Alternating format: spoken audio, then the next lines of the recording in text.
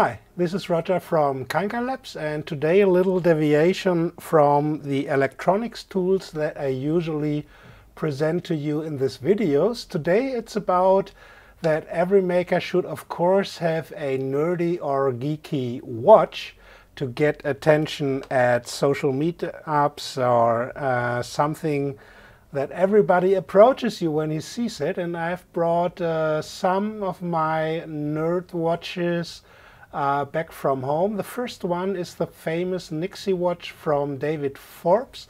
I'll show you how it works. You tilt it to a 45-degree angle, and then it displays with two miniature Nixie-Tubes, first the hours, then the minutes. You might have seen this watch on the arm of the most famous wearer of this watch, which is Steve Wozniak, the Woz of Apple fame. You find, if you search at YouTube and you search for Nixie-Watch, you will immediately find a video where he demonstrates his Nixie-Watch from David Forbes. And just a little explanation, Nixie-Tube is a technology of the past. It was used from the end of the 1950s up to the end of the 70s, perhaps in Russia and the eastern states. They were even used still into the 80s. But the idea or the possibility to make a watch out of Nixie-Tubes, that's quite modern. The first one who ever built one, to my knowledge, is Jeff Thomas. He even had a 4-digit Nixie-Watch, which looked like a soapbox when he was wearing it on his arms. Sadly, he passed away recently.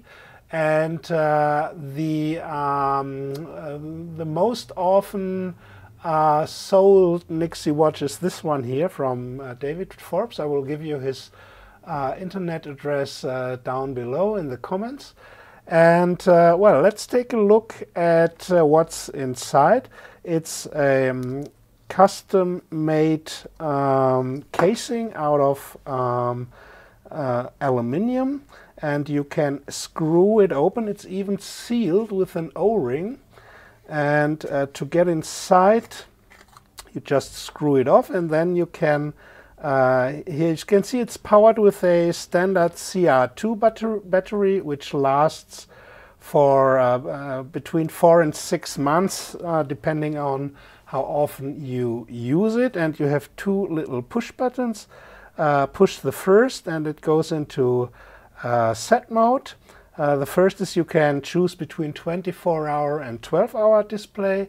It might become a little bit overexposed here because I had to turn the lights down, otherwise you wouldn't see anything. So next is the hour setting, the minutes setting, and the seconds setting, and last is you can even adjust the angle when the Nixie lights up. So it doesn't have an outside switch or push button.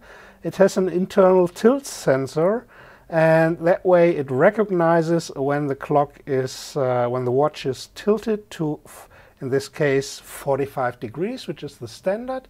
Then it starts displaying. If you hold it in this position, after displaying hours and minutes, it will count the seconds up, and the seconds will start to fade, just not to waste too much battery time.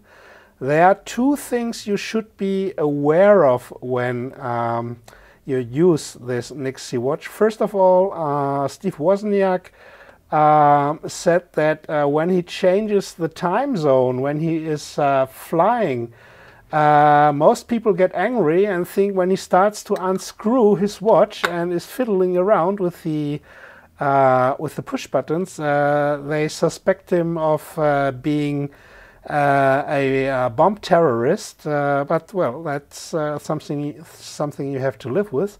And second is what happened once to me is when I was driving in a car and was holding the watch at a constant angle on the steering wheel of 45 degrees.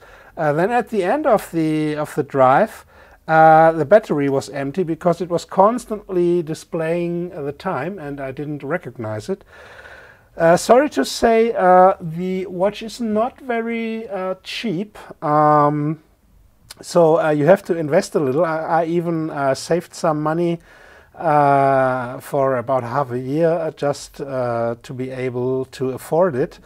But it was really worth the saving, simply because everybody approaches you and talks to you when he sees this clock, and if you look up your time and you're sitting in a cinema, you really you can be sure that your neighbors will ask what this strange watch is about.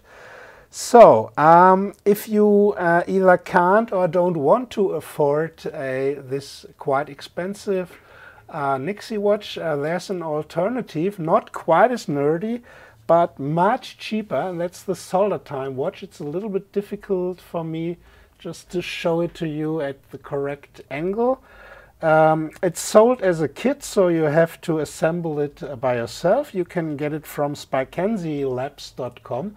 I will also give you the homepage address down below in the comments. As you can see, it's not very comfortable to wear. First of all, because it has Velcro straps to hold it to your arm.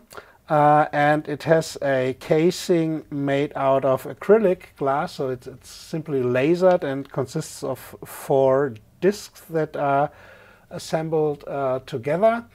It only has one push button, and there's one thing I should tell you. Now you can see it's, though here at the lab it's quite readable, but here on the camera screen it's not very readable. There's one little mod I made not only with my Nixie-Watch but with all Nixie clocks I have built.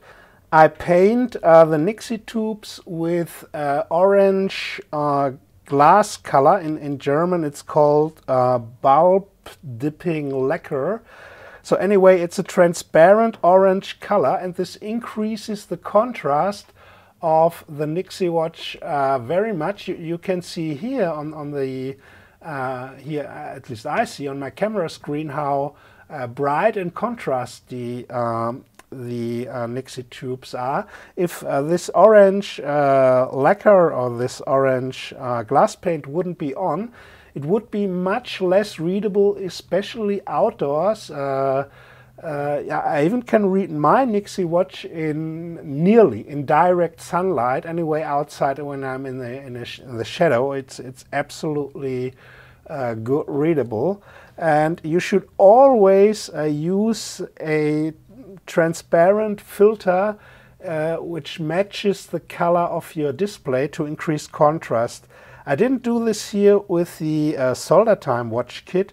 I should perhaps later just place a little red transparent display film over it. So anyway, it displays time by pushing a single button. It's quite easy to assemble and to solder, even for beginners, and it has still quite a big nerd factor. SpikeNZLab have even released a version 2, which I'll show you a printout of, with a red matrix LED display. Both versions are hackable. The firmware is open source, as far as I know. Anyway, I modded the firmware in 2 aspects. First of all, because it's built in America, it of course has AM, PM, so only a 12-hour display, and most of us Europeans here use the 24-hour format. So I modded the firmware to display 24 hours. I can show you if I remember how to set the clock. Usually it's, yeah, now I can set it. And if I press it longer, it will, yeah, now it accelerates, and you will see that when it reaches 12, it doesn't go back to 1, but it goes over to 23. Second mod I did, you will see that I used the European version of the numbers 6 and 9, how they are displayed. That was quite easy. So anyway, if you're interested in the firmware, I once tried to upload them in the forum of Spikency Lab, but somehow I didn't get through. So anyway, you can download the firmware from our server, and I will give you the link to download. So not much more to say about that. These are the two clocks, at least one of them you should have on at hacker meetings, other social meetings, etc. And even that is too much, or you don't want to assemble one of your own. So you can get binary watches for a few bucks at eBay. I have two of them. I don't know, they cost between $5 and $10 or euros. The first one is relatively bright, and it displays hours and minutes in binary format. Even the date is displayed. And the other one is a little bit more elegant. Let's see, but it only displays time. It has no date display. But I really, to be honest, I rarely use one of these. I usually, when I go to meetings, have my Nixie-Watch or sometimes my Solar Time watch on me. So that was it for today. Something different than I usually present to you in the video series about what every maker should have, but perhaps for one or the other one of you quite interesting. And that was it for today. Thanks for watching. Until next time, bye from Kanka Labs.